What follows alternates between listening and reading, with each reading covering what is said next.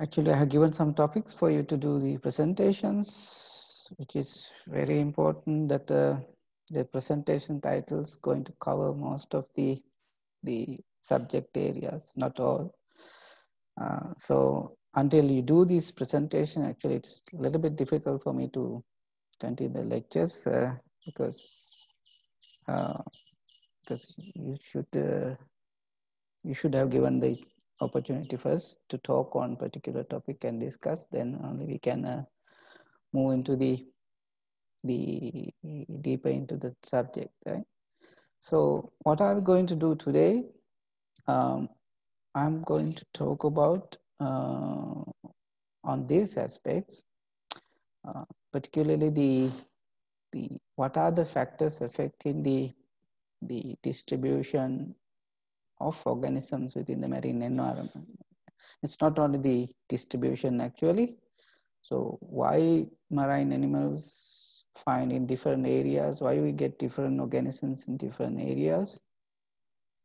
There are a lot of regions and different ecosystems, right? So what factors govern in this variation species in different areas? There are so many factors, so complicated sometimes. Um, what I'm to, what I'm trying to give you is just an overview of the factors, right? So since you will be doing some presentation, you might need to touch these aspects because of, for example, someone doing the deep water fish, they will have a lot of other factors affecting for them.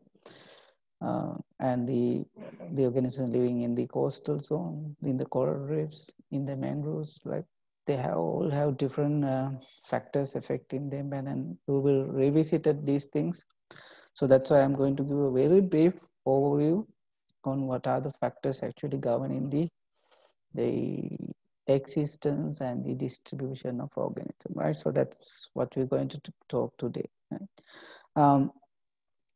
If we go back to the last week's lecture, so you might remember that we divided the ocean into different zones, particularly the benthic environment has different zones, and the pelagic environment, that's the water column, they have different zones.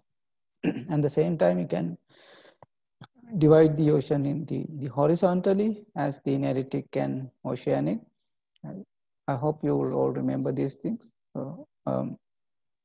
So in reality, actually, these regions, as you remember, like these are these regions may be based on the depth, like 100 to 200, up to 200 meters is one region, right? So up to 1,000, the another region, up to 4,000, another region, right? So though we are really considering here the depth, actual the zonation of the water column, actually because of the animal distribution actually, uh, that's why we call them as a sort of a biozones, right? So these zones are sort of categorized or subdivided based on the organisms, the distribution, right? They're looking at their ranges. Where do they, like a particular group of species, where do they find, like considering these animals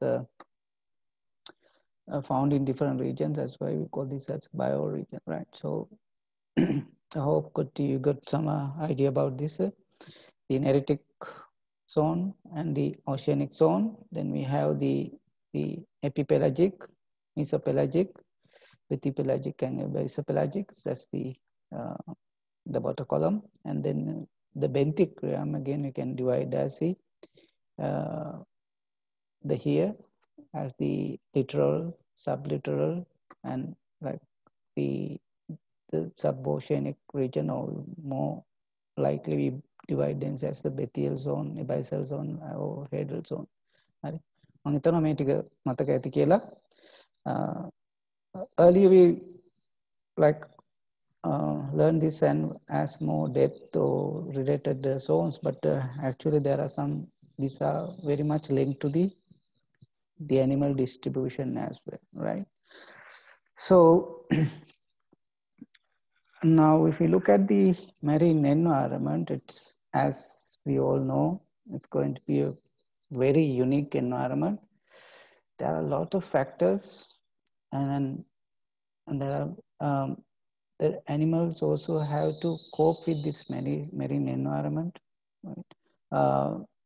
Because usually the marine environment is sort of a more extreme environment than the terrestrial environment in many cases, right? Uh, Only the difference is because of the water, sea water, little bit stable than land, because the for example temperature and a lot of factors, you don't see a great variation instantly, or right, it take long time to change the temperature and factors. So little bit more stable than the terrestrial environment.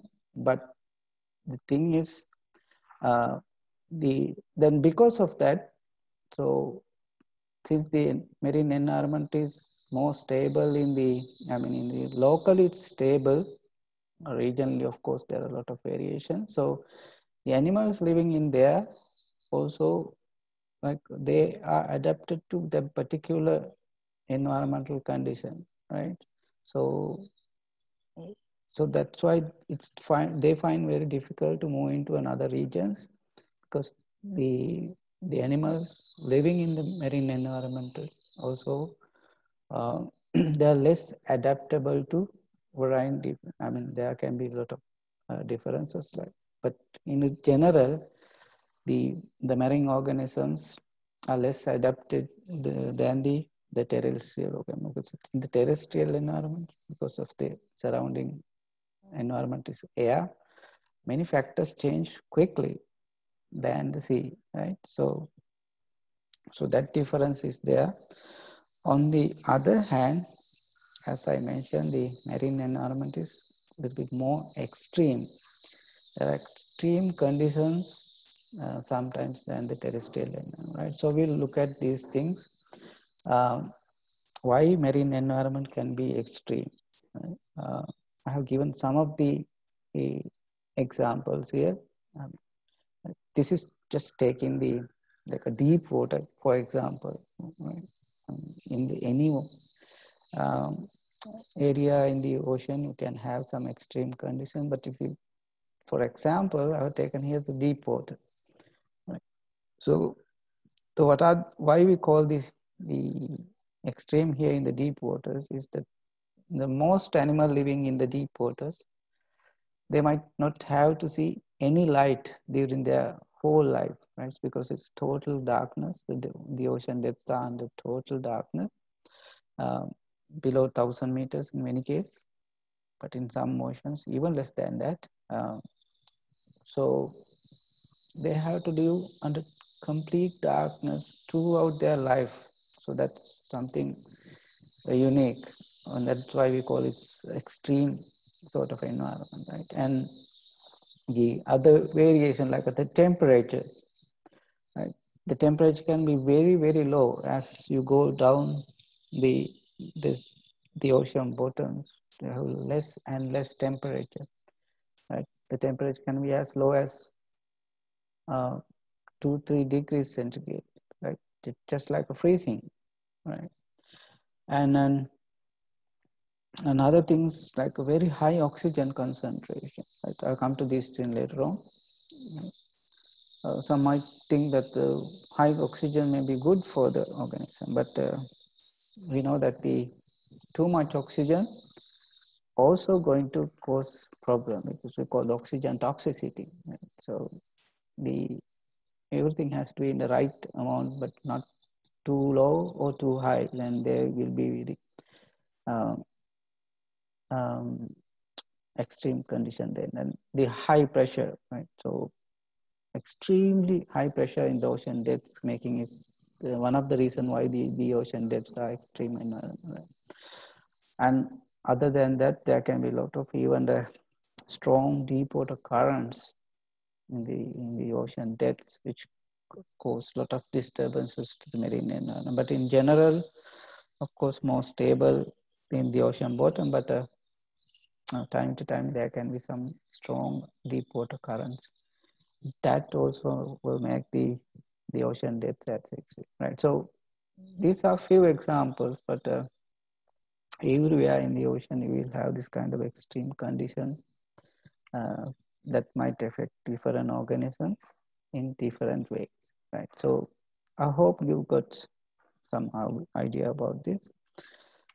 And let's talk, let's take some examples. What are the limiting factors, or what are the factors that govern the the existence as well as the distribution of marine organisms, right? So I have given here the uh, list of factors, the limiting factors, so that from the light to temperature, salinity, the nutrients, the amount of nutrients in the water, then it's all gases, then the depth and the and geographical regions even may be different, and will uh, support animals in different ways, right? So these are some of the factors, right? But there are more than that, and then there are the biological factors as well, right? So it's so complicated actually, but but we generally will take these as examples, and then during our like uh, the deep understanding, or during our sessions on the different ecosystems that you are going to present, so we will have more a specific type of factors that uh, affect different ecosystems. For example, if it's a coral reef, there will be a whole set of different factors affecting the existence of coral reefs and the organisms in a coral reef. So these are unique to coral reef, and in mangrove ecosystem it's different. But in what I have taken here is some general factors that would affect the, the marine organism, right? So so these factors actually uh, change substantially over the different areas in the ocean, and that limit the distribution, and that determine the distribution of marine organisms as well, right? So uh, from light to temperature, pressure, and all these factors affecting the organism. And and as you can see in the diagram on your right, uh, and that's how you see the the different animals grouped in different areas, and based on these factors, right, depend on one or several factors, the organism will grouped in different area, right? So any group of animals, right? Sometimes in ecology we call them as a sort of assemblage, right? It's a group of organisms in a particular area, we call as assemblage, right? But actually the term assemblage has a little bit more uh, deeper meaning, which we will talk about later. But for the moment, we call them as a group. Like this group living in here, in the abyssal zone, and they will restricted to this area. They will never go into this area or this area, right? They won't be able to go there. And the same time, any animal, any group that live here, they won't be able to go here or here. And similarly, so they are limited in their distribution based on these limiting factors, right? So it is very important that we have some understanding about this, the factors that govern the distribution of organisms, right? So we'll take very briefly each and every this the factors we mentioned, right? So to be very brief, as I mentioned, because these factors, there are a lot of information about these factors. I think aquatic students already done a little bit on this for their oceanography class. So I don't want to go into very detail, but uh, those who just doing the zoology might not have not gone through these things, of course. But these are not something the rocket science. You already heard this thing even for your environment science or many other courses as well, right?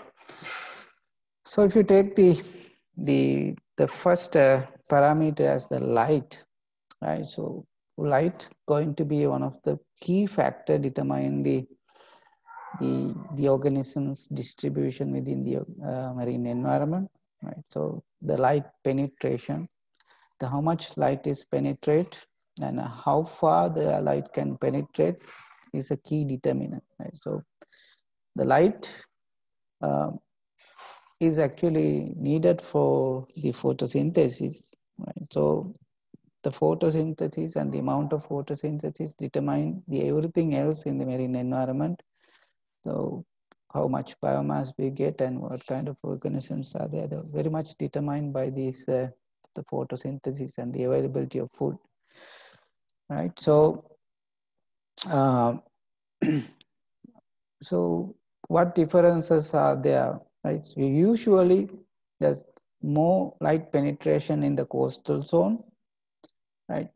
The clear, more clear the water, it has more, which means it's more light, and there's more light go into the deeper into the ocean, right? So as you can see in this uh, diagram, right? If it is clear water and that light go into the deep, I mean, it's obvious something, but it's less clear waters like this, we call it more the turbulent, or the turbidity is high or more sedimentation. If there is more sediment, which means there's a less light going into the deep, right? So um, I don't know any one of you here has go deep into the ocean, at least one of you. If you have diving, right? Even skin diving or scuba diving, right? One of the key thing affect your diving experience is the light, right? How much light available in the ocean deep, right? And how clear it is, right? So it's very important. It's not only for the photosynthesis, but if you're a diver, so this is very important. Uh, and you don't have to go like a 50 meters, 100 meters to be like to get this kind of a turbid water. Right? Sometimes even the shallow coastal waters, maybe few meters, 5 meters, 10 meters time, you will get this kind of very turbid water, right? It depends on the ocean condition, right? So even 5 meter, 10 meter, right? So like, uh, as I mentioned, if you are a diver, you will have this experience. Sometimes you go down, right? You won't be able to see even like a few, like even less than meter. You can't see anything, right? Less than even like a half a meter only you can see because of the extremely turbid water sometimes, especially after like during the rainy season, during after the monsoon, like the like after extreme weather event, the ocean water can be extremely turbid, right? So you won't be able to see anything, right? So if really any of you going to be a marine ecologist, right? So we forget about everything, but so like if you are want to be an ecologist, so for ecologists, this light penetration is very important, and then you won't have any dive experience. And for example, you're doing a underwater survey for like in a coral reef, and you want to get a underwater photograph, you want to do some transects underwater, and if you can't see anything, and there's no any use of doing any underwater, right? So one of the key thing, the how the the clarity of the water is very important, right? So I have had a lot of experience of this, right? So uh, if you are diving, if you are doing ecological studies, so you have to keep uh, in touch with the divers in that particular area, especially the diving centers, and then uh, then if they have gone to the sea, and they will say whether these days what is the condition of the ocean. If it is not clear enough, there's no use of doing any ecological study. Right? So that's why to become a marine ecologist, it's very much very the temperature, the weather dependent. Right? You can't do any kind of a marine ecological study if the visibility is uh, bad, right? So uh, it's not for the marine organism, but for a marine ecologist. So the light going to be a very important factor, and within a year you will have a very short period of time in the marine environment where you will have the clear waters, right? Uh, so if you are thinking of becoming a marine ecologist, so you have to have that in mind always, right? So becoming a marine ecologist, not easy, as well as you don't have much time to do your ecological studies, uh, underwater surveys. So within that short period of time, you have to do everything, uh, since it's very much weather dependent, right? So I have a lot of experience, like you won't be able to take even a single photograph, right? And because the visibility is so bad, and if you can't see anything, you can't do anything, right? So then you have to use other form of getting information from the marine animal.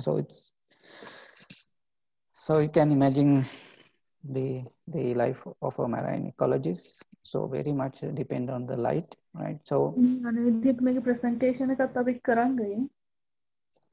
campus so, right. Um, so that's the about the light, right? So the other thing is the why the amount of light penetrate in the different areas. I think I have mentioned this before. Um, the different the the light or the different wavelength of the spectrum uh, absorb differently in the marine environment, as you would see from this the right diagram, and here too, right? The the red color absorbed in the top layers, and the orange color go a little bit more, yellow more, and green a little bit more, and the blue is the color that goes, or the least absorbed, and it goes the most deep waters. And and if you remember, right, so this is the reason why the ocean is usually in blue color, right? Because the blue colors scatter in the ocean more than the other colors, right? Um, so that's the different difference in the light penetration, right? So again, for a marine ecologist, this is also very important, right?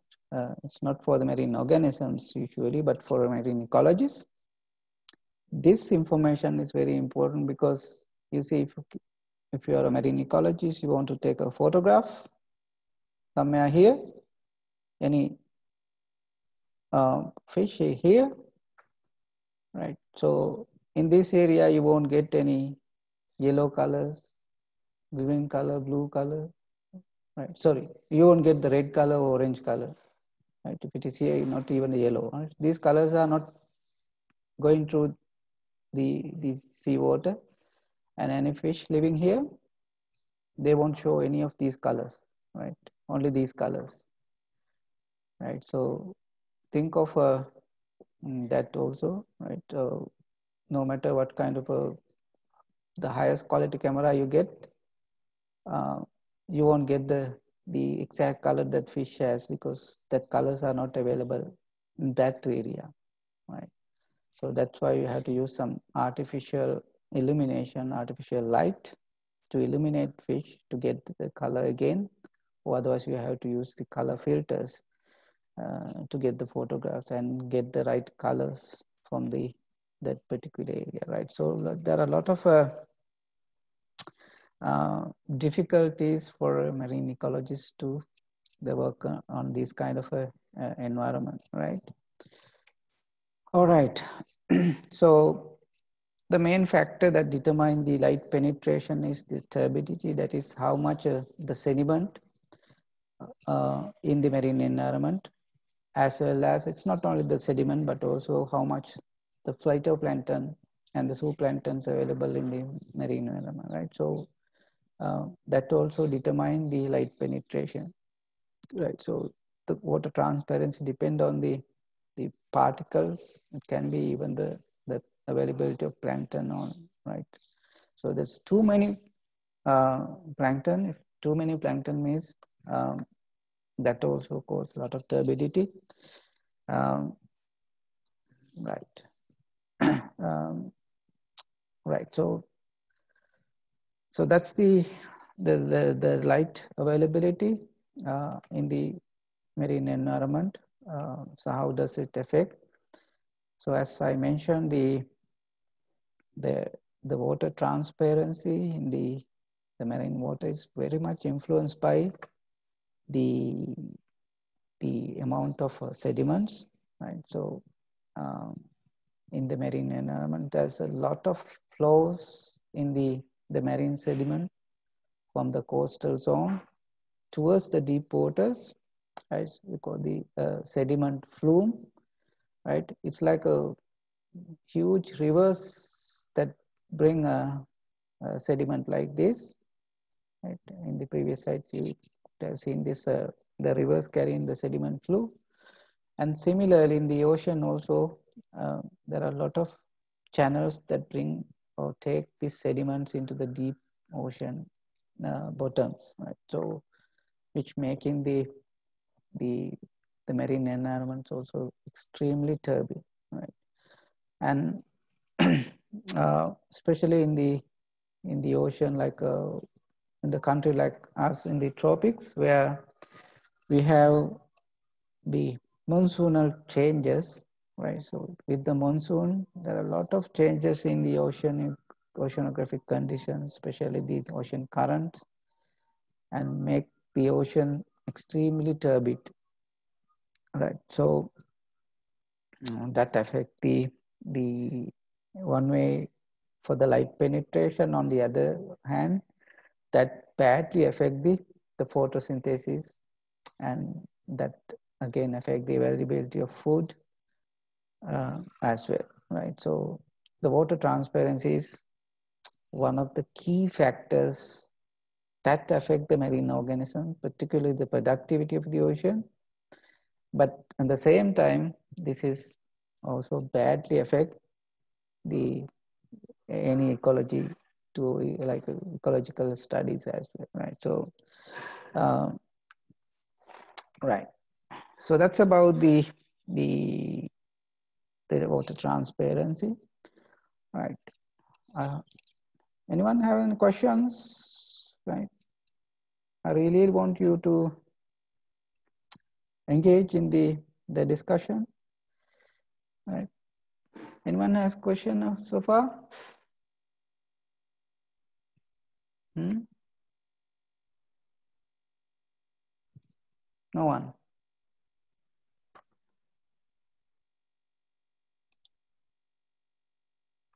Right. So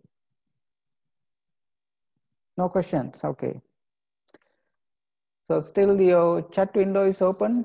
If you have a question, you can send a chat message as well. Right.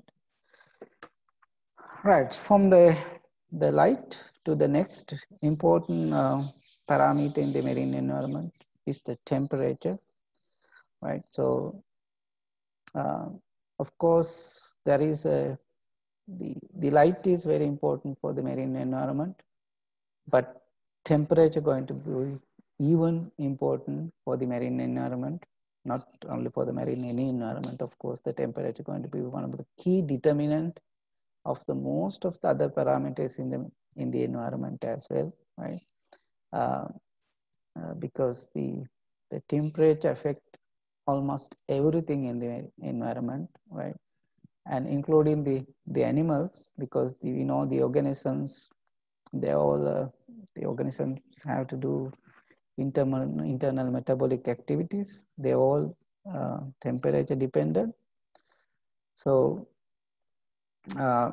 every organisms in the marine environment, so they are affected by the temperature. So I don't want to go into detail. As you can see, um, in the graph to the, I mean, this world map shows the temperature variations along with the latitude, right, from the equator towards the polar region.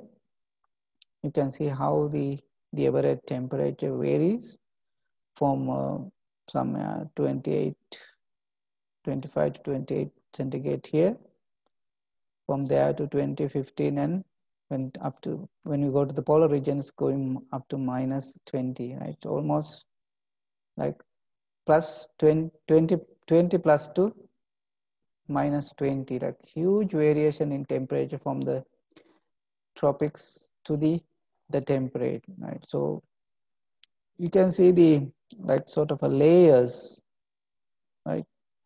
Temperature layers here uh, across the globe, right? So that determine the distribution of many organisms, especially the marine fish, right? So uh, even they migrate within these oceans, usually they have to follow these temperature layers, right?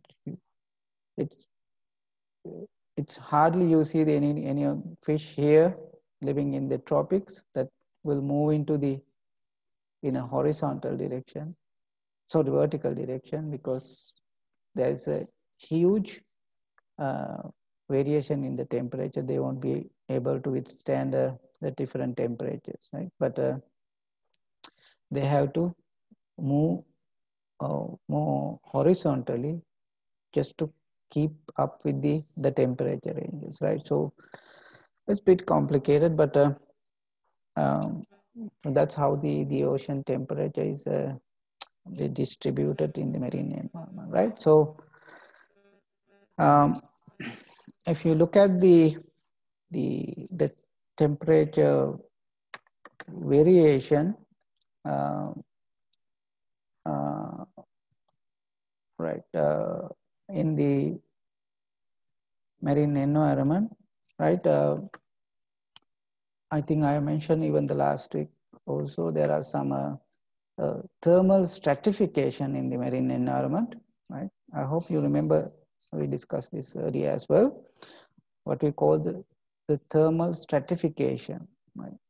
Uh, um, as you can see here in this graph, there is a surface layer like this, in this the top layer of the ocean, right? What we call as a mixed layer with because of the waves and the surface currents, this well mixed area here, and you get usually a sort of a regular temperature, right? And in the deeper waters there is no mixing, and and also there's no much high temperatures. The temperature is going to be very low with the depth, and between these the higher temperature and the low temperature, there's a sharp decline in temperature, and that area we call thermocline. um, I think um, you heard about this term thermocline, tapanatiya. So this is one of the unique character in the marine environment. The ocean, making the ocean thermal stratification. And the important thing here is that the organisms also stratified because of this the temperature stratification, right? So organisms living in this area in the deeper layers, and they adapted to the lower temperatures, and they will never be able to come up to the surface where they have very high temperatures, right? And similarly, the the higher temperatures in this well mixed layer, any organism, any group of organisms living here, they will never get chance to go into the deep layers. They are adapted to higher temperatures, right? So in between this layer and this layer, there is thermocline, which only few species can tolerate or this extreme temperature change, right? So what is important here is that the thermocline act as a barrier for vertical migration, right? So this is very important for marine ecologists as well as for the marine organisms, that this thermocline act as a vertical barrier, right? So, and it's only very few species who could withstand or tolerate this huge temperature variation from the deeper waters to surface waters, right? So um, that make something very unique in the marine environment. This concept of thermocline, where limiting the distribution of marine organisms, right? I hope you got that idea. So again, if you have a question, uh, you can raise, right? Um, so I have a little bit more information here about the thermocline, right? From this well mixed to the less mixed or more stagnant waters here, right? In the oceanography, we call this as a three box model, right? Like in the ocean, uh, they behave like a three boxes, right? The bottom box, the top box, and the in between there's another box, and it's there's no chance for these boxes to mix, right? It's very less chances that they have to get mixed, right? Now, the important thing here for you to remember is that this all these concepts called the thermocline and these three box model, everything actually you will get only in tropical and perhaps a little bit in the subtropical waters, right? But there's no such thermal stratification in the temperate region, right? When you go towards the pole region, right, there is no such thermal stratification. Of course, there can be some thermal stratification temporarily in the temperate region, but not like in the tropical waters like in ours. It's year round. Throughout the year, you get this kind of a thermal stratification from surface to the bottom, and this kind of a thermal stratification. But as you would see from this bottom graphs, right here, um,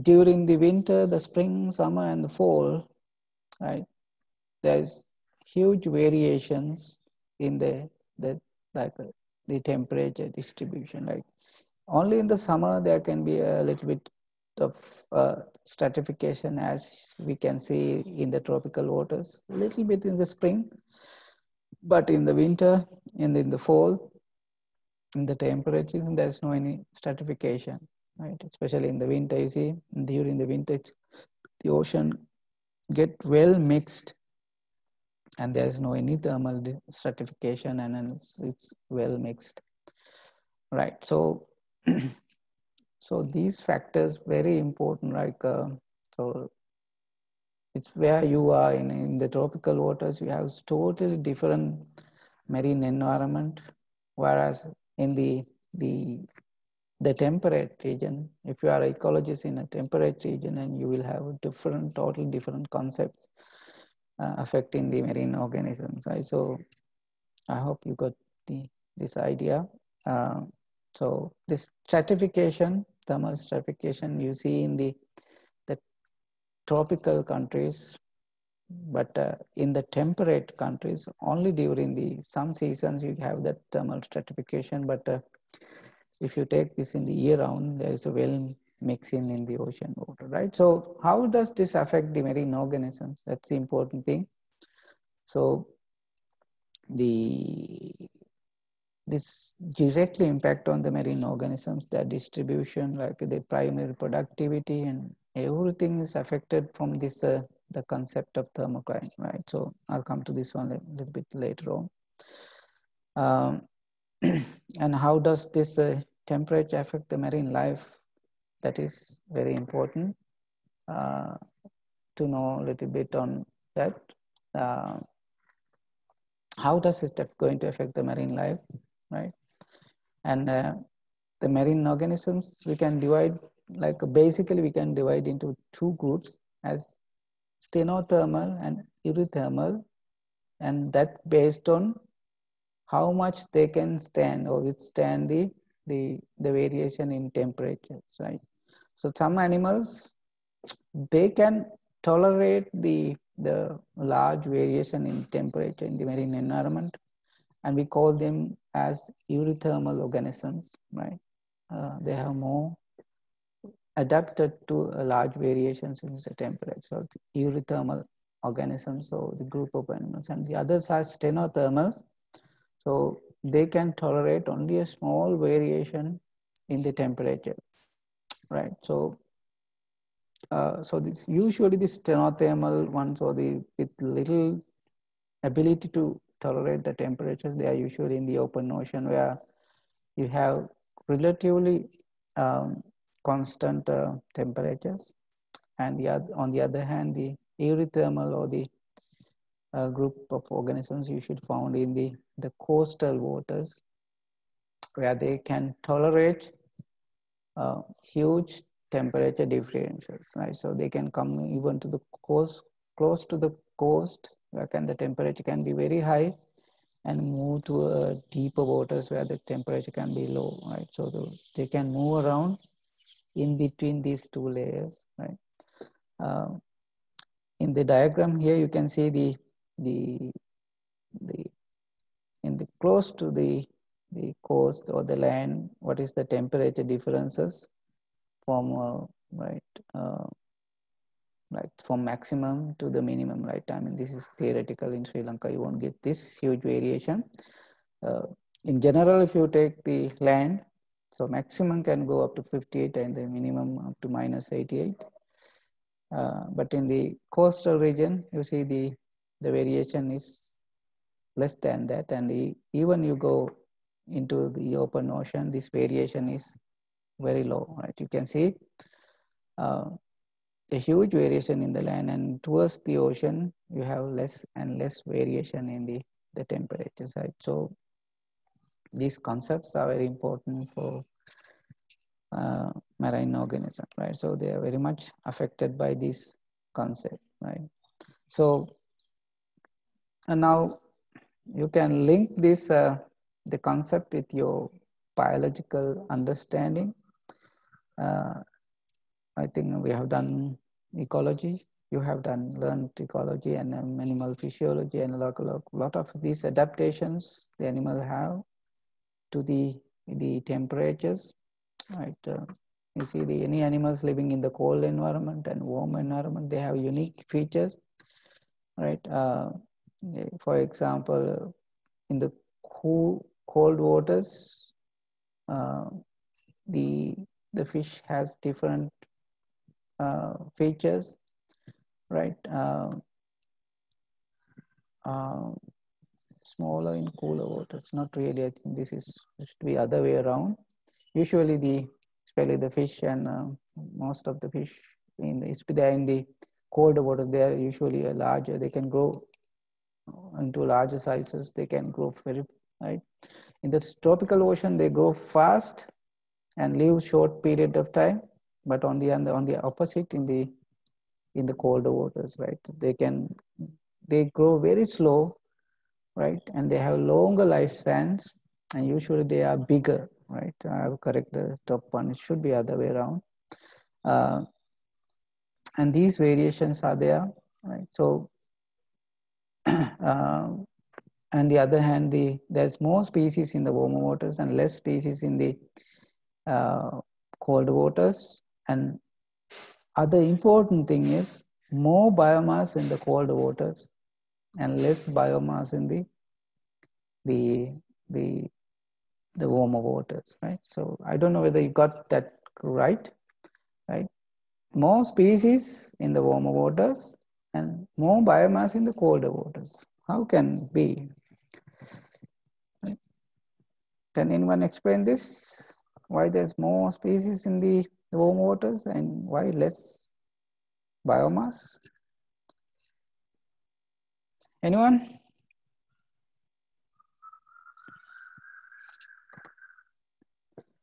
මං කියප එක තේරුණා නේද? සාමාන්‍යයෙන් species වැඩිපුර ඉන්නේ warm waters. හැබැයි බයෝමාස් එක වැඩිපුර තියෙන්නේ cold waters. කාට හරි explain කරන්න පුළුවන්ද මේක? පුළුවන් වෙන්න ඕනේ.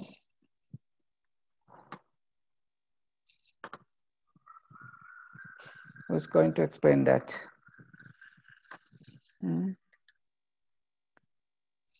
No one. All right. I'll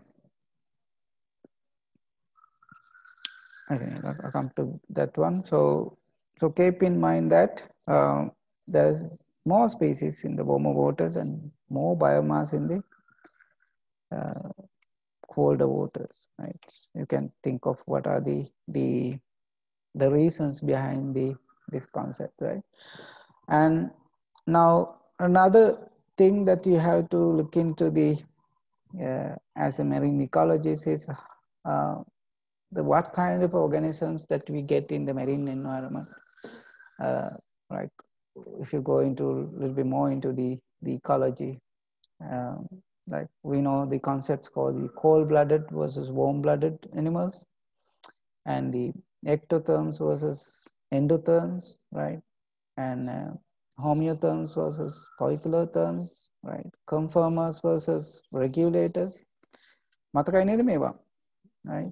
The warm-blooded and cold-blooded animals like no, ectotherms like no, and endotherms la, poikilotherms and homeotherms. තවත් වචන දෙකක් ඉගෙන ගත්ත මතක ඇති, conformers versus regulators. Right? Now it's really time for you to put this concept into your study. How you can link that knowledge you got in your ecology now, how we can put this into in the real world. Right. So what do you think, what kind of animals should we get in the marine environment? I mean, it's not only the marine, but in the aquatic environment. So do we expect to have more homeotherms or poikilotherms? Or do we get more cold-blooded animals or warm-blooded animals, right? Who can explain? වැඩිපුර ඉන්න ඕන marine environment එකේ cold-blooded අයද නැත්නම් warm-blooded අයද? Anyone?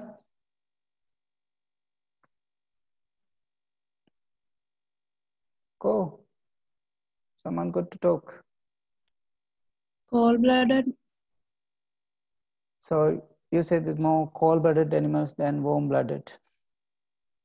Why more cold-blooded? Why in the aquatic environment they should have more cold-blooded animals than warm-blooded? Water temperature varies from time to time. Mm-hmm. Mm. And yes. So it's hard to regulate body temperature always. Okay, Madhavi. It takes energy. Okay, good. Madhavi, yeah, that's the thing. So you will have more cold-blooded animals. So most of the animals that you get in the marine environment, they not only the marine, actually in the aquatic habitat, usually they are cold-blooded. Yes, the main reason that because they are living in the surrounding environment is water here, but we as the terrestrial animal, our we are living in the air, right? So our surrounding is air, which is more thermal resistant, right? So the air is more thermal resistant, but in other hand, the water is more conductive, or the temperature conductive, and then animals living in the water, they will lose their temperature, their body heat or the warmth so quickly in the marine or any aquatic environment. So they will lose their temperature, and if they want to keep if they wanted to be homeotherms, right, so they have to use a lot of energy to maintain their body temperature because it's constantly losing. And then it's energetically, it's going to be a huge cost for the marine organisms to be the homeotherm, right? So it's very important that aquatic animals should have adaptation, something like a more to be more poikilotherms. So rather we call the more conformers, like they don't regulate their internal body temperatures, but let them fluctuate with the external temperatures, right? So they're more cold-blooded, right? Especially most of the fish, they are cold-blooded, but there are some exceptions. Uh, some some have some sort of ectothermal behavior, something like even the blue swimming crabs, some flounders like in the deep water, right? So they have some adaptation like more ectothermal. They can regulate a little bit of temperature, but the problem for them is when there is low temperature, these organisms have to be almost dormant, right? So they won't be able to even move when the temperature drops because they can't withstand the low temperature, right? So these are some of the unique thing with the marine organism. Um, Right. There's the answer. Competition is high in warm water because of more species warm waters. The competition in space is higher. Right. That is a. I think that is a. Someone has given an answer to the why more species in the or more diverse uh, in the tropical waters. Okay. Thanks for that answer. So we'll come to this one later on. In the chat window, we have that answer. All right. Let me play a small video here. The distribution of temperature over Earth is not uniform. The temperature of the atmosphere of a place depends upon many factors. Let us learn about them one by one. The first factor is the differential heating and cooling of land and water. The landmass gets heated and cooled fast. The water mass, that is, seas and oceans, retain heat for a longer period. Equatorial waters remain hot and give rise to hot currents, while the polar waters are cold. The winds from the oceans and ocean currents transport heat or cold. Warm currents move from equatorial to polar latitudes. They transport warm water to cooler regions.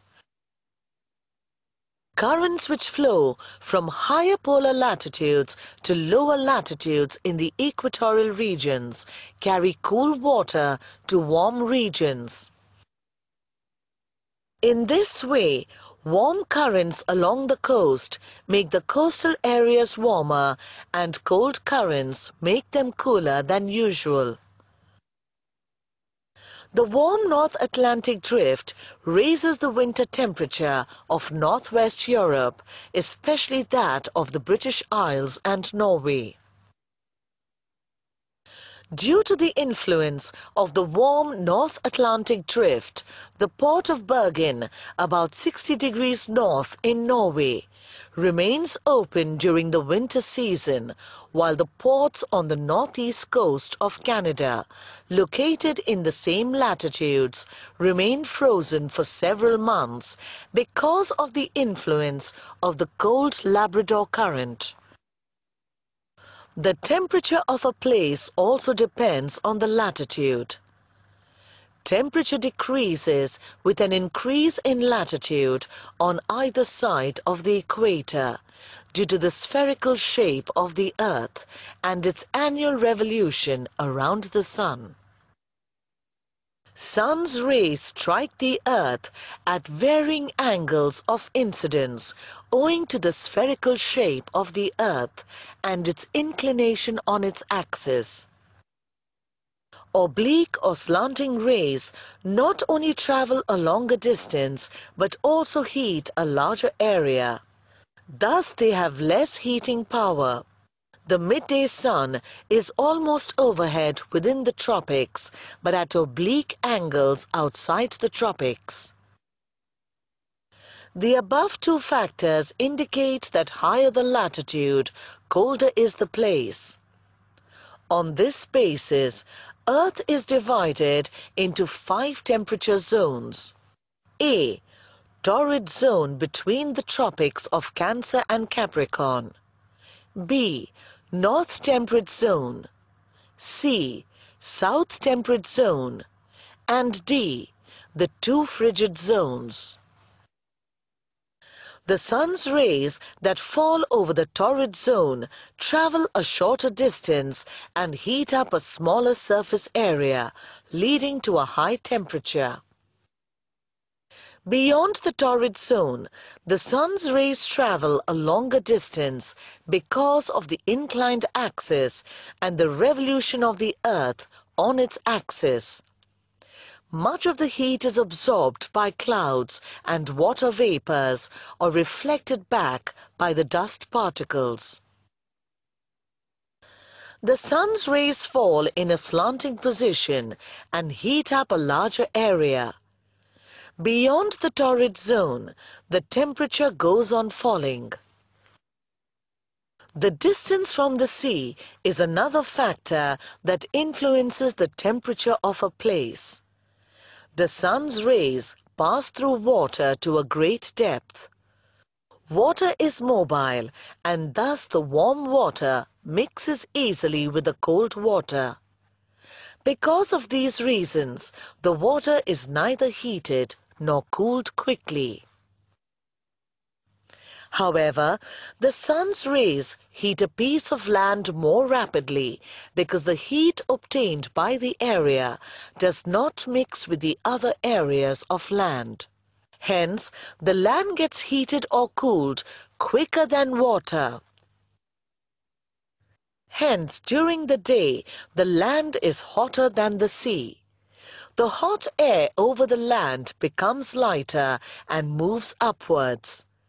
This creates a low-pressure area over the land.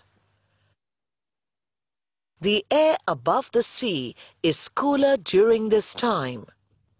When the air blows towards the low-pressure area over the land, it lowers the temperature of the air on land. Such cool breeze that blows over the earth and cools the coastal regions is known as sea breeze. At night, the situation is reversed. The sea remains warmer than the land, so the breeze flows from land to sea. This land breeze makes the sea cooler. Thus, the interchange of breeze maintains the heat balance. The areas close to the sea have lower daily and annual ranges of temperature. Right, so I hope you got some idea about the temperature, why it is different, right? So I wanted to play that video because you know to get a better picture about the temperature variation across the earth.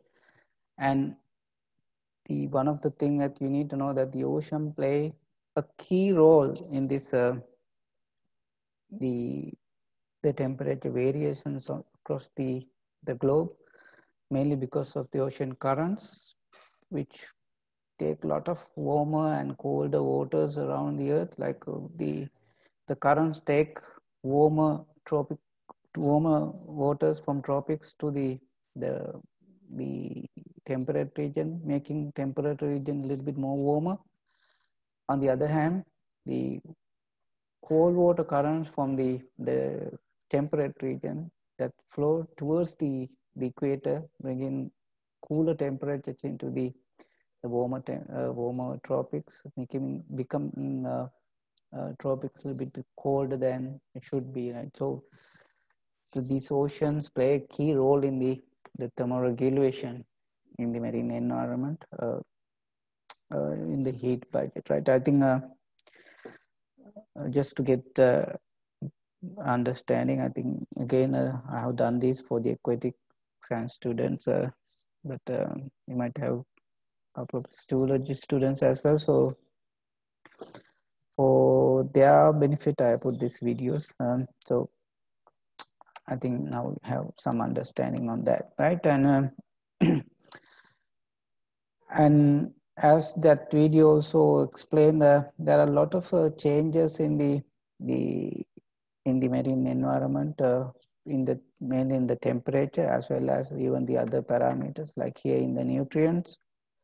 Uh, Along with this variation in the temperature, you see along with this temperature variation, a lot of other factors also affected, and their distribution, how much they are dissolved in the water, and how it change with the depth. They all depend on the the very much on the temperature as well. So you can see here in the nutrient distribution, it's very much influenced by the temperature as well, right? So likewise, uh,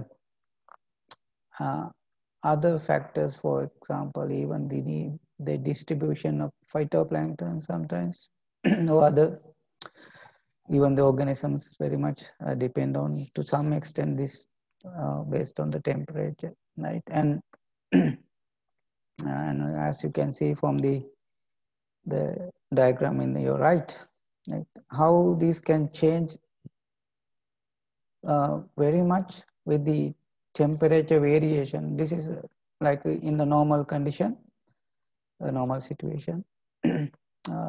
And if it is like El Nino situation where you have usually higher surface temperatures, like this, and the situation are very much different. Like you say, nitrate concentration in here and here is very different. The distribution of diatom, it's very different from here and here, just because of the change in the temperature and how much it's affected the conditions in the marine environment, as well as even the organisms. In this case, it's just the diatom, right? So the temperature is very much influenced on the organism in the marine environment. And next slide also, just to show you the the how much the temperature effect on the marine organisms, like a different species, uh, how do they follow and found in different areas in the ocean, as also they follow the warm water currents. All these actually research findings about the migration, and in a different seasons you get different ocean currents, and these different fish follow these different conditions, and you get different fish in different areas, mainly because of they follow different temperatures, right?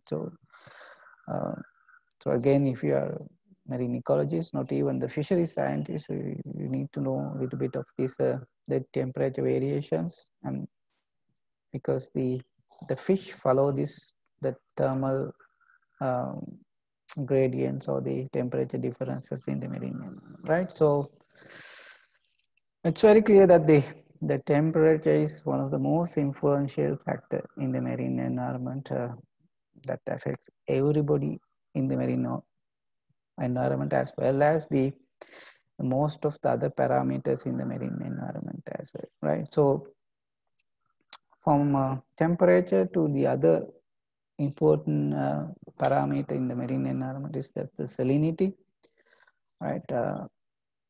In the marine environment, so salinity is the one of the key parameters, as you know. Usually in the marine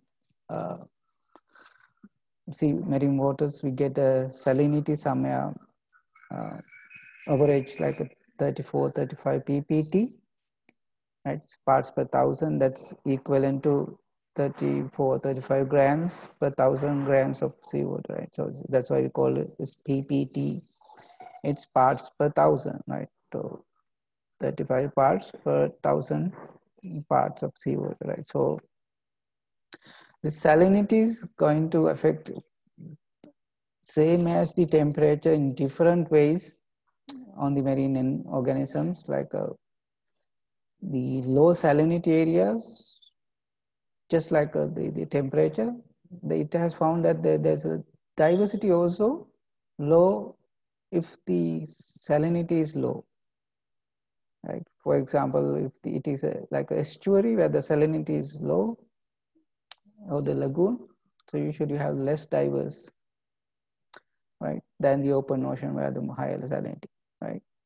Um, and likewise, the salinity affecting the marine organisms in many different ways, because the based on the salt tolerance, the how much the animals can tolerate the salinity, the based on that we get different animals in different area, right? So uh, if it is like a estuary, the where the salinity can be sometimes 0 or sometimes can be 30 ppt. I mean, there is a lot of tidal incoming tides.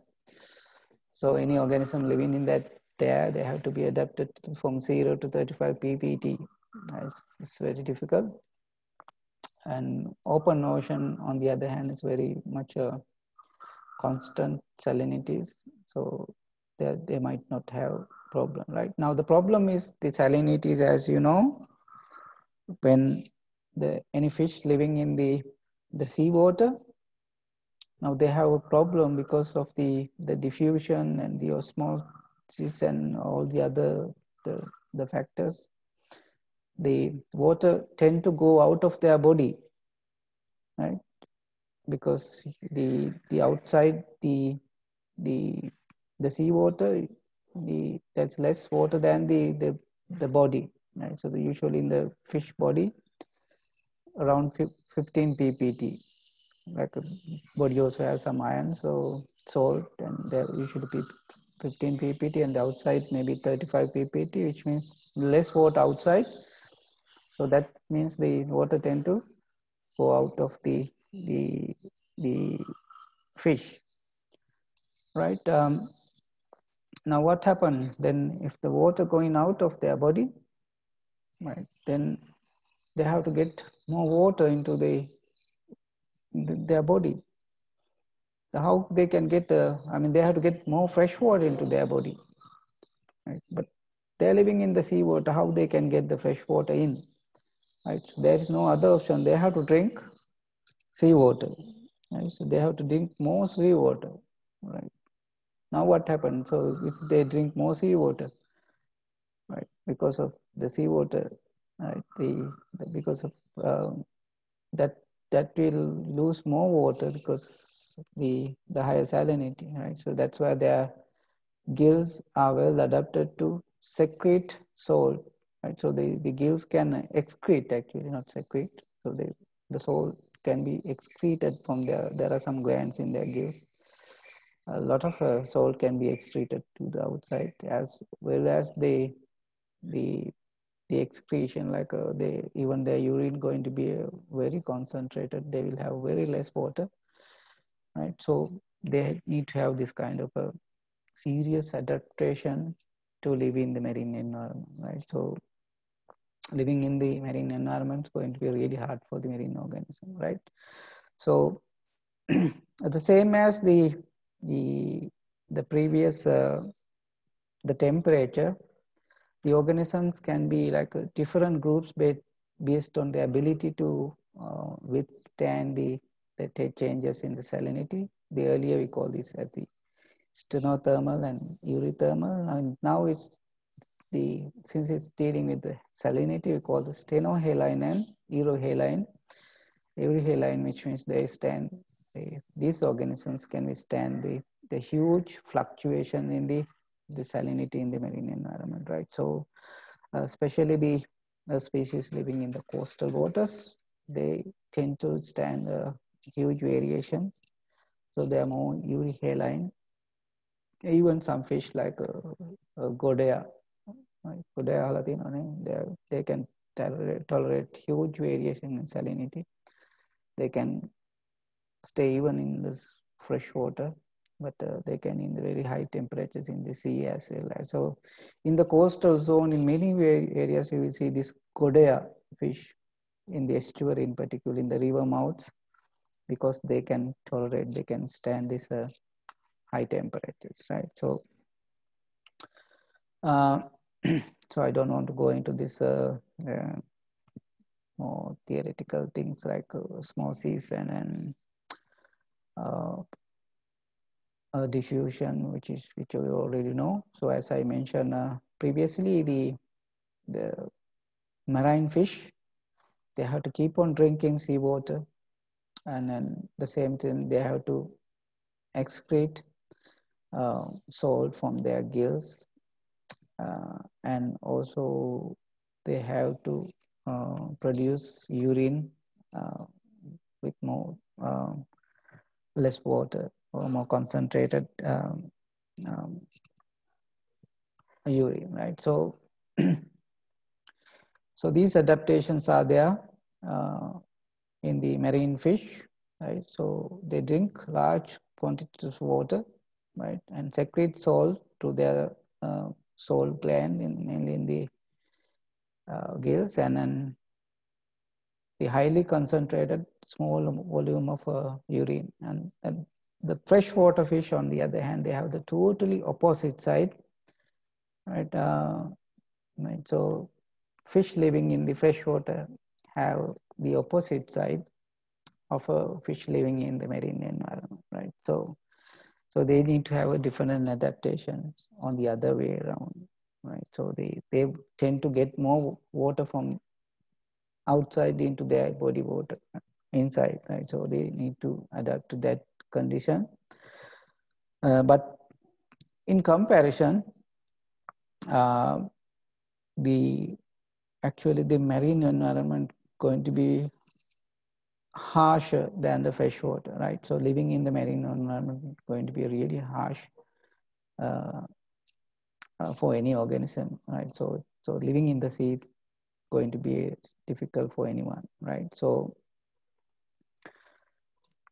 okay, so we talk about this euryhaline and stenohaline, and on the other hand, so it is pretty sure that since the marine environment, especially they are living in the water, the fish has to be more conformers in every aspect. Well, it's maybe from the temperature also they have to be conformers. On the other hand, it's the salinity. It can be osmoconformers or osmoregulators that depend on their adaptation, their ability. So some can be osmoregulators, some are osmoconformers, right? So they have that adaptation for that, right? All right. That's another small video. Salt is everywhere on our planet, but let me play this video.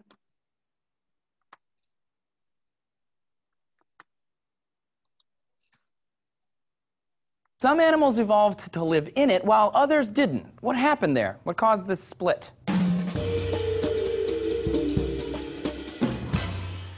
Sup there, salty dogs? Trace here. Thanks for watching D-News. Water is everywhere and is one of the main reasons life was able to evolve on Earth. It's Pretty great. Salt is also everywhere. Salt and water together make up most of the water on our planet, and it's a major component of the beginning of life as we know it. Organisms need salt to survive. Salt draws water out of cells in a process called osmosis. Osmosis is the tendency of water to flow across a membrane to balance salinity. Essentially, nature wants to make sure there's a balanced level of salt everywhere. This is why if you drink salt water, you can die of dehydration. The water-salt balance gets out of whack and the water gets pulled out of your cells. It's pretty serious. And yet, as bony fish moved from a salty sea into fresh water, also called sweet water, they had to eat salt to maintain that salt-water balance. They still do this today, urinating any excess salt, sometimes up to a third of their body weight a day. We do this too, which is why we crave and love salt. But this brings us to the big question. If saltwater fish are drinking salt water constantly, how do they avoid dehydration due to osmosis? Well, there are two answers. One comes kind of built in. The gills of some saltwater species, like the flatfish turbot, have adapted to carry more of a special enzyme called gill sodium potassium ATPase. This allows their gills to leach salt from their bodies back into the ocean. Without this adaptation, they would die because of that high salinity. But some species of eel, salmon, bass, and flounder have adaptations that let them move between fresh and salt water. Species which can survive in a variety of salinities are referred to as euryhaline. Some even actively adapt their gills or kidneys throughout their lives. There are a lot of species osmoregulating in a lot of different ways, regulating osmosis. This is a great example of how evolution solves a problem along many different paths, something scientists call convergent evolution, which is so awesome. So let me give you a couple of examples. Anadromous fish are born in freshwater and live there for months before they make for saltwater. In Atlantic salmon, an enzyme called type 2 deiodinase is produced in response to the longer daylight hours of spring. Puberty ain't just weird for humans. This enzyme alters the salmon's gills, initiating osmoregulation so they can safely swim into salty water. This is reversed when they return to rivers and streams to breed and start the process with their own little salmons. And a 2013 study in molecular and cellular proteomics detailed how a different adaptation evolved in tilapia. When placed into salted water gradually, the researchers found tilapia gills adapted, producing a specialized protein they called NDRG1. This let the tilapia survive in a saline environment as long as they had time to slowly adapt. A lot of fish evolution has happened in the last 400 million years. Fish have spread into pretty much every water-based environment on the planet. After the Great Dying, 250 million years ago, which wiped out 95% of all marine species, evolution had to figure out how to osmoregulate again. Through an assortment of convergent evolutionary adaptations, freshwater fish repopulated the oceans, learning to deal with that super salty water. Eventually, they made it to land as well when a fish named Eusthenopteron evolved into amphibians and tetrapods like you and me. Without salt and being able to regulate it, life as we know it wouldn't exist. Evolution's the best. Saltwater fish diversity is pretty incredible, thanks to evolution. And this year on Animal Planet's River Monsters, it's all about saltwater, baby. Don't miss new episodes of River Monsters every Thursday at 9/8 Central on Animal Planet. If you wonder why animals are the way they are, you belong with us here on All right. I think that's a nice video actually, and where you can link your biology understanding, biology, evolution, and then ecology, everything into this marine ecology, right? So where you can have better understanding. All right. Now, if you combine this, like the temperature and the salinity together, if you take the next slide, you will see this more much better way. Like this is how the temperature varies in the marine environment with depth, right? So I'm talking about the tropical waters, right? And this is how the salinity change with the depth. It's opposite direction, right? And because of that, this temperature and the salinity and then the density change on the different way, it will just follow the same route as the salinity, right? The density and the salinity has the same pattern, because the salinity means the more salt, right? More salt means more denser, right? So the salinity and the density are, right, very related, and with the temperature it is the opposite, right? So although we consider this temperature and salinity separately, but they act in the same time. So in the low latitude, so you will have this totally opposite relationship with the temperature and the density, because of the salinity variation, as well as the temperature also depend on the impact on the density of water, right? And then you can combine everything together, as you can see in this diagram, which I don't want to explain everything, but you can read a little bit more on this aspect, right? So the next parameter we're going to talk about the water pressure, how the water pressure impact on in the marine environment. It's another the temperature, next the salinity, now the water pressure. So before the light penetration, like the water pressure also, it's very important phenomenon that affect the marine organisms. Very much all the organisms are affected by the pressure, because that pressure going to affect very differently with the depth, and they need to have a lot of adaptations. That's one of the reasons that the fish have lost their lungs, and then not on the fish, the marine organisms have lost their lungs. Right? So if they have the lungs, so the lungs going to be very much affected by the pressure. But if they do have lungs like something called whales, they need to have other adaptation, like their lungs, even their ribs, they can sometimes collapse. Like if it is so hard, they're going to crush, the high pressure going to crush, so they can even collapse a little bit, right? So, and this is how, and this diagram shows you you can get some insight on how the pressure can impact on the once the internal cavities, like for example lungs, like, and just to show that like if you're a diver, if you go down in the ocean, and the lungs will behave the same way as this balloon behave, like, so if their lungs are well expanded like this in the surface,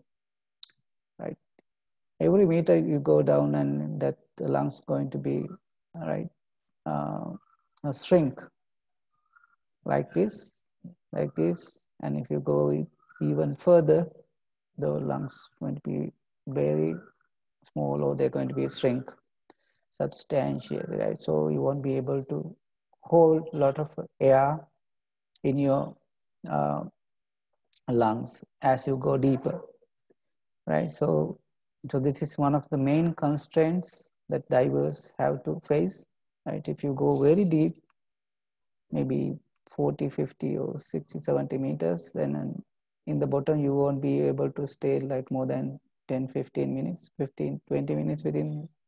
That's the maximum you can stay. You have to come back because you can't breathe well in that high pressure, right? So we are not adapted to live in the high pressure, and then you'll be in deep trouble, right? So because of this pressure, right? So the marine organisms have their own adaptations to withstand this pressure, right?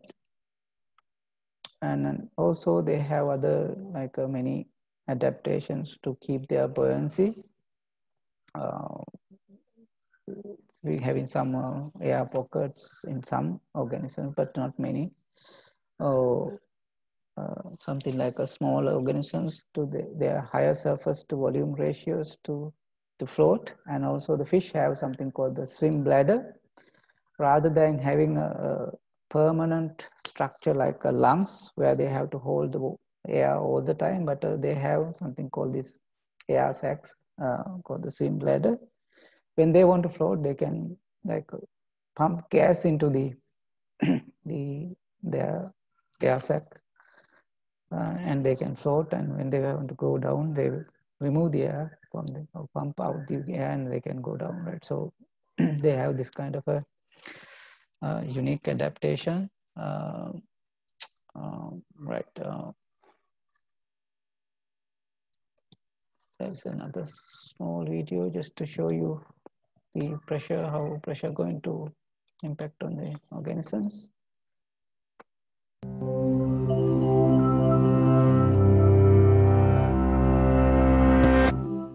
Sometimes, when a fish is reeled up to the surface, it will appear inflated, with its eyes bulging out of their sockets and its stomach projecting out of its mouth, as if it's been blown up like a balloon. This type of bodily damage, caused by rapid changes in pressure, is called barotrauma. Under the sea, pressure increases by 14.7 pounds per square inch for every 33-foot increase in depth. So take the yellow eye rockfish, which can live as deep as 1,800 feet, where there's over 800 pounds of pressure on every square inch. That's equivalent to the weight of a polar bear balancing on a quarter. Now, Boyle's gas law states that the volume of a gas is inversely related to pressure. So, any air-filled spaces like a rockfish's swim bladder or human lungs will compress as they descend deeper and expand as they ascend. After a fish bites a fisherman's hook and is quickly reeled up to the surface, the air in its swim bladder begins to expand. Its rapid expansion actually forces the fish's stomach out of its mouth, while the increased internal pressure pushes its eyes out of their sockets, a condition called exophthalmia. Sometimes rockfish eyes will even have a crystallized appearance from corneal emphysemas, little gas bubbles that build up inside the cornea. Thankfully, a scuba diver doesn't have a closed swim bladder to worry about. A diver can regulate pressure in her lungs by breathing out as she ascends, but must be wary of other laws of physics that are at play under the sea. Henry's law states that the amount of a gas that dissolves in a liquid is proportional to its partial pressure. The air a diver breathes is 78% nitrogen. At a higher pressure under the sea, the nitrogen from the air in a scuba tank diffuses into a diver's tissues in greater concentrations than it would on land. If the diver ascends too quickly, this built-up nitrogen can come out of solution and form microbubbles in her tissues, blood, and joints, causing decompression sickness, aka the bends. This is similar to the fizz of carbon dioxide coming out of your soda. Gas comes out of solution when the pressure is released, but for a diver, the bubbles cause severe pain and sometimes even death. Divers avoid falling victim to the bends by rising slowly and taking breaks along the way, called decompression stops, so the gas has time to diffuse back out of their tissues and to be released through their breath. Just as a diver needs decompression, for a fish to recover, it needs recompression, which can be accomplished by putting it back in the sea. But that doesn't mean fish should just be tossed overboard. An inflated body will float and get scooped up by a hungry sea lion or pecked at by seagulls. There's a common myth that piercing its stomach with a needle will let air escape, allowing the fish to swim back down on its own. But that is one balloon that shouldn't be popped. To return a fish properly to its habitat, fishermen can use a descending device instead, to lower it on a fishing line and release it at the right depth. As it heads home and recompression reduces gas volume, its eyes can return to their sockets and heal, and its stomach can move back into place. This fish will live to see another day, once more free to swim, eat, reproduce, and replenish the population.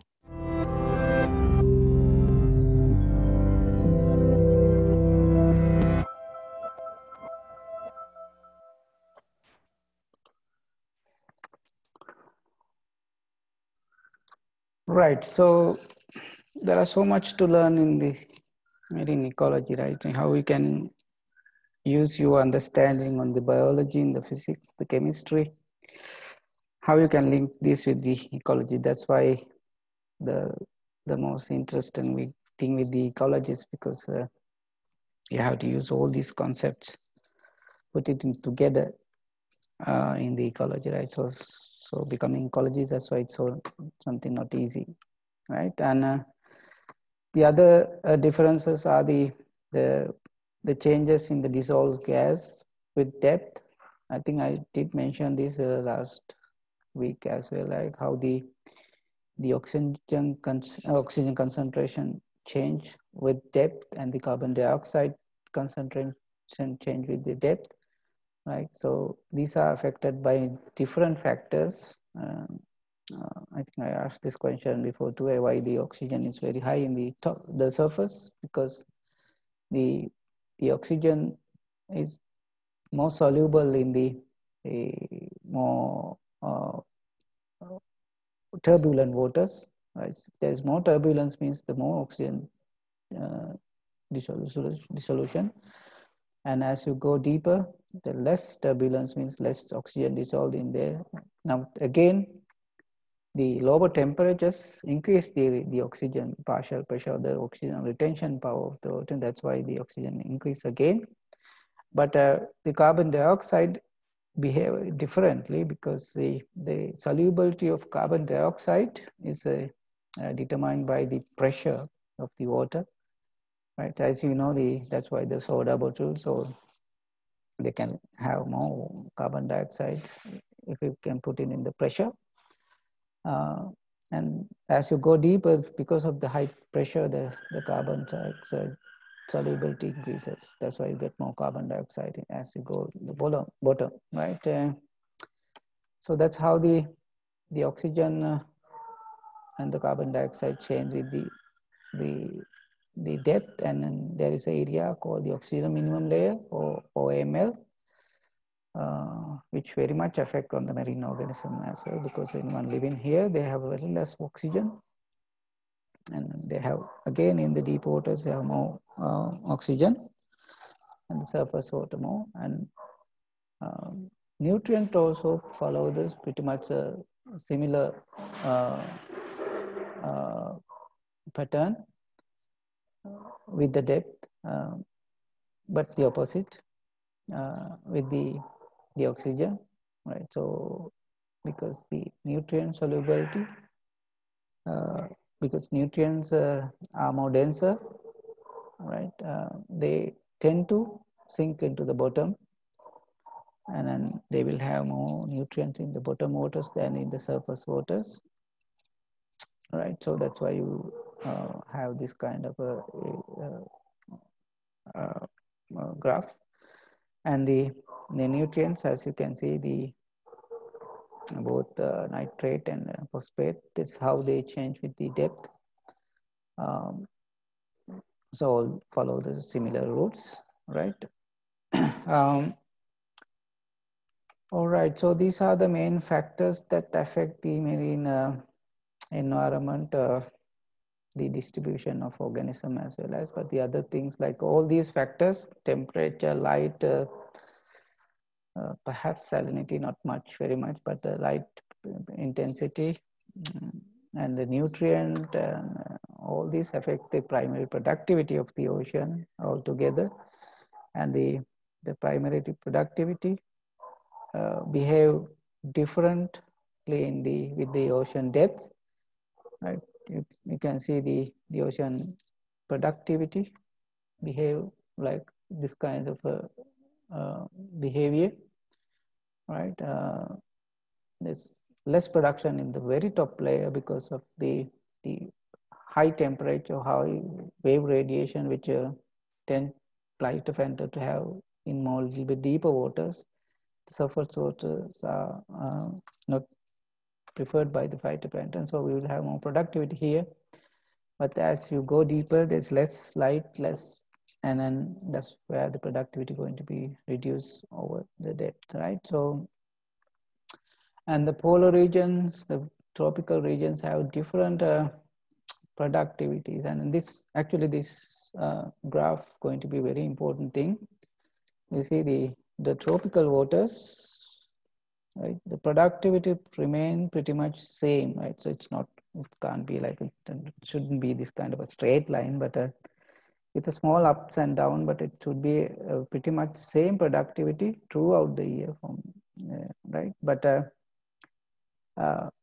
the polar regions will have very high productivities in sometimes, and in the subtropics they might have even a different peaks, right? You can see like they have the peaks, and these have very high productivity during the warmer month, during the summer months. And then you see the tropics, so the productivity is very, very low in the ocean, right? But whereas in the temperate countries, they have productivity, they have a pattern as well, their productivity is very high, right? So that brings the reason why I mentioned in the earlier, the temperate countries, they are less diverse, but the biomass is very high, right? So the biomass is very high because the productivity is very high in the the temperate oceans, right? They are more productive actually than the tropical waters, but less diverse, right? That reflect that there should be more fish biomass in the temperate countries than tropical, the oceans, right? So, all right, so that's about the factors affecting the marine environment. I mean, this is not a complete list. You will have so many other factors affecting, and we will discuss all these factors as we go along, and perhaps you as a group